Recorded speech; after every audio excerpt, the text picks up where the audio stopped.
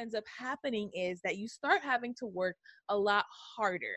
We all have 24 hours in a day, right? If you're spending 8 out of that 24 hours on doing free stuff, and then you have to spend an additional 8 on work, you've just used 16 hours out of your limited 24, and it's all work, but you only financially benefit and get to take care of yourself with half of that. So where is the line between consulting and helping? It's different for everyone. It's different for everyone. But I have a few things that I do to help me figure out that line in each case that I work with a person, or I'm helping or volunteering for something that I do. So the first thing I ask myself on figuring out, is this helping or is this consulting? And then let's take a step back. Helping is, more than likely doing it for free, or you're bartering. It's something that you guys agree upon that you're just going to be assisting with.